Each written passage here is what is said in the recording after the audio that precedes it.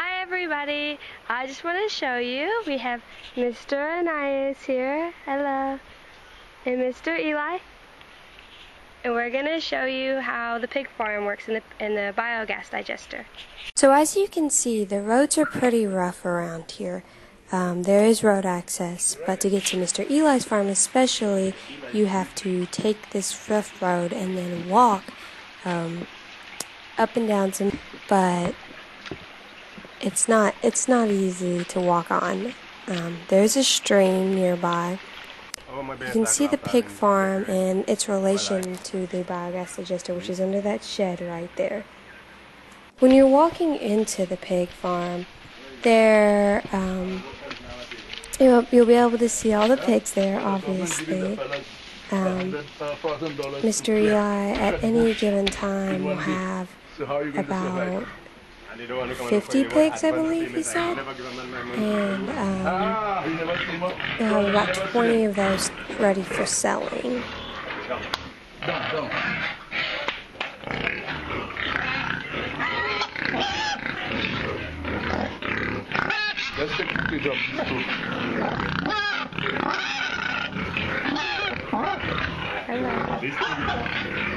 You need to come closer.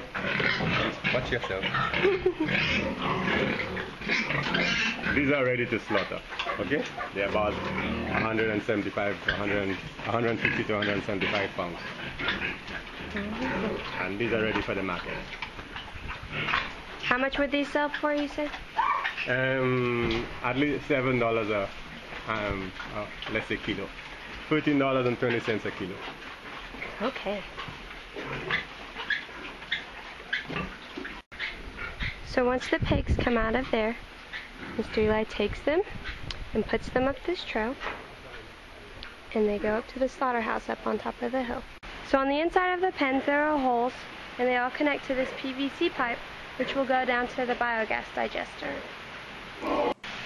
That pipe comes up from the stream, and there's a pump and a generator that he has, and it pumps it in.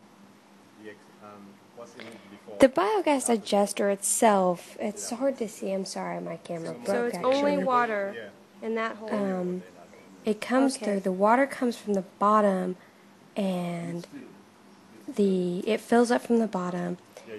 The gases that come off of it fill up that tent that you can see barely, and at the top there's a little vent, and that will connect to a 1-inch pipe that will go up to the house, and it will go into a water filter, as you can see on that rural Costa Rica website. The rest of the water, after it overflows, they call it water, it goes into that 2-foot hole over there on the other side where you can see the pipe, and that's kind of the overflow area. From standing at the biogas digester shed, you could see that the pipe right there comes down, and then you could see where it goes underground. He uses that to, he can clean out any solids if anything gets clogged up. Okay. And then from this view, you can see I'm standing up at the slaughterhouse, and that was the little run that they can take to get the pigs up to the top. And so you could see the slaughterhouse right there, and then there is actually Mr. Eli's house that he stays in while he's working with the pigs.